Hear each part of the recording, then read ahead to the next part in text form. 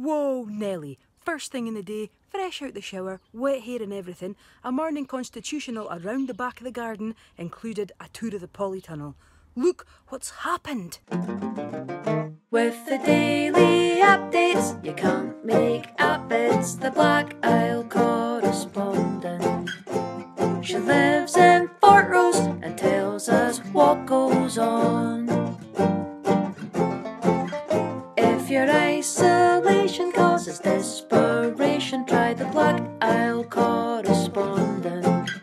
If you're feeling grumpy, you'll find some company here.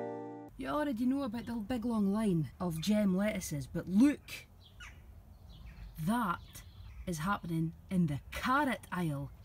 But also, this is occurring in the spring onion row. Really tiny, but progress. I've summoned the parents. Have you seen what's happening in your row of spring onions? Yeah, I've got you. You played that cool. No, that's a lettuce. That's no spring onions. That's a lettuce. What? What's that? Never mind that. What's that doing there? There. Oh my actual. On further inspection, there's loads of stuff happening in the little row of spring onions. This is amazing. A shoot. Here they are. They're really wee. Tickly. My friend Michael pointed out that the horticulture and botany that's happening here is like in the film The Martian, where Matt Damon grows tatties on Mars. And I think it's a similar feeling of disbelief and amazement. Wowzers! Oh, Wonderful. carrots! Yeah. That looks like the carrots out of Bugs Bunny as well. It looks like the feathery top. Oh, there's more, look! They were not here half an hour ago before I had my shower. They were not there. Ma'am, I don't think you wanted to see them. I think... Oh, what a start to the day. Isn't that amazing? And there's Miles at the back of the Polytunnel. Oh. Hi, Miles. Hiya, Miles. Hiya, bud. Hiya, gorgeous. Hello, it's Miles's fan club. Right, Miles. Doing, eh? There's a lovely cup of tea over there. We'll catch you later.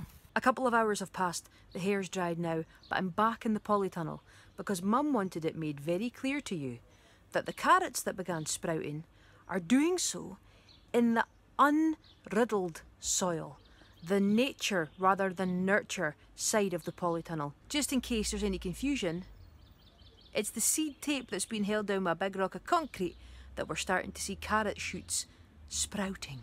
Following the excitement in the Polytunnel, I had a further look at the plot that the pioneers had previously cultivated at the back of the garden. You might remember last week there was a bit of excitement about a potential 1 parsnip leaf. I continue to believe that this is a parsnip. A lot has happened since then. Look at this.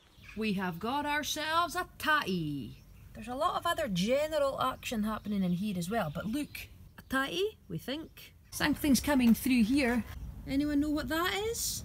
I think that's a tatty. Tatties. Tatties everywhere. And the seed tatties that came from Alex next door appear to be turning into something. There are loads of these. Is that the start of a tatty? Looks a lot like the thing that I believe to be a parsnip. Further science required. It's definitely true to say that I have got overexcited in the past few days about things that have fallen off this tree. But these are definitely coming out of the ground, and that is a positive. We're maybe not sure exactly what's happening, but something is going on in the garden. So exciting!